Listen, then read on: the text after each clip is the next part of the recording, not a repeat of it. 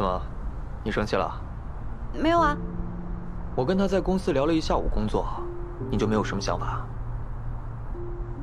你都说是工作了，那我支持你的工作不是理所当然的吗？可是未来在公司还会遇到很多这种情况，你还会支持我吗？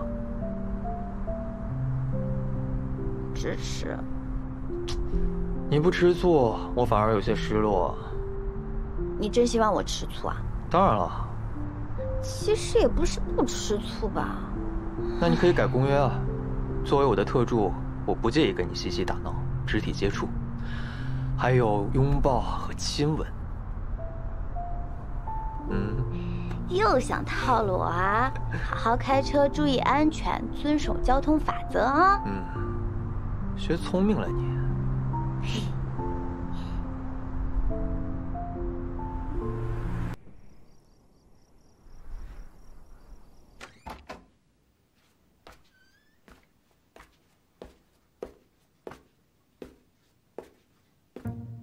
家里是我的战场，选件战袍不过分吧？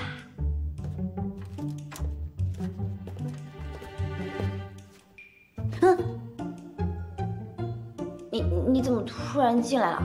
这里是我家，我想进来就进来了。你该不会是想穿这种盖到脚的家居服来诱惑我吧？谁想诱惑你啊？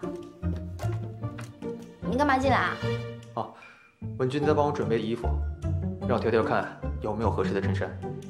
那你慢慢选吧。我现在又不想找衣服了。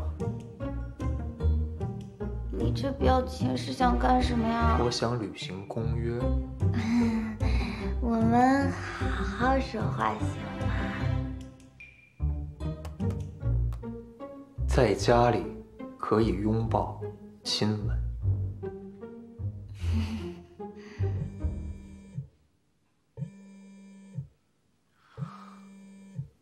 他现在是我的未婚夫。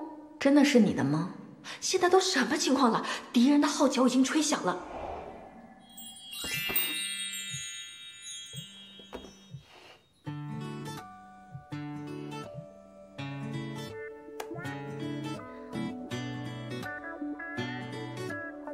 月月。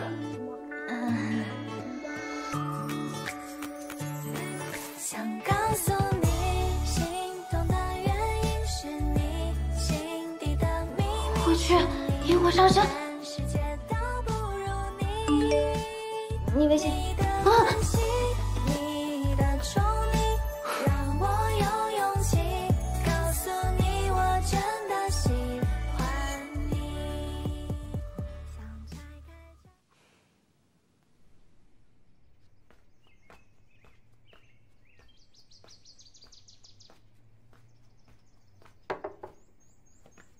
啊，桂爷。哎，小二姐，他走了吗？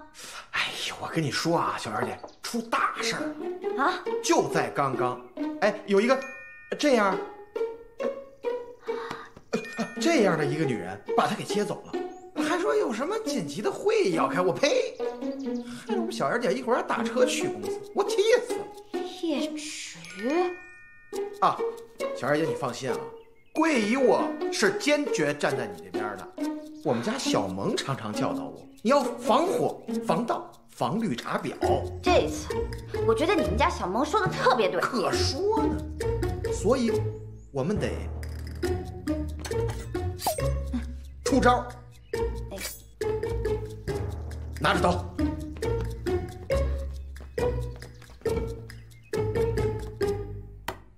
盘他。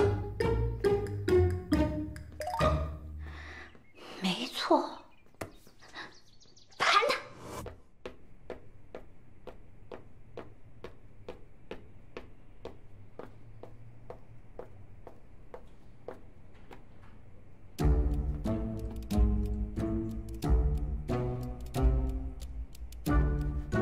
人呢？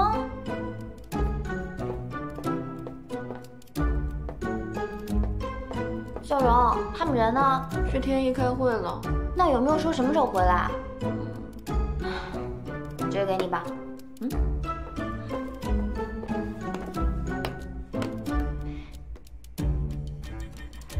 这次这份没读吧？上次的也没读啊，我还能谋杀亲夫不成？那可不一定，化学老师讲的案例可都是情杀。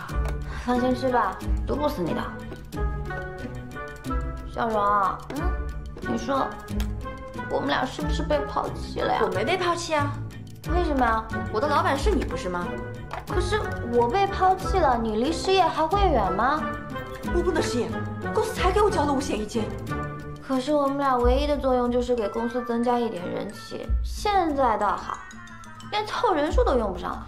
不行，我们不能坐以待毙，我们得主动出击。就这样，你改一下公约，你就说不准温总接近叶芷瑜。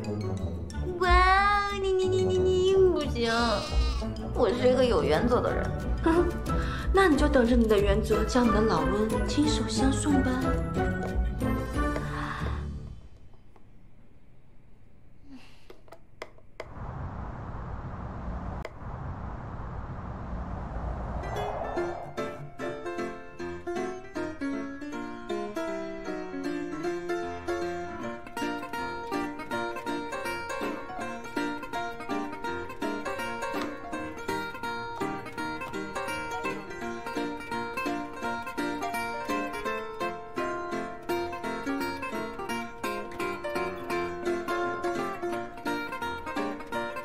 在干嘛？我在看小袁，以防他走上违法的道路。违法？你看看他的状态。哦，竞争已经到白热化阶段。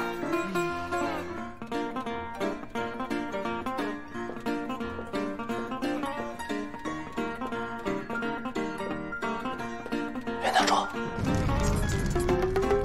小袁。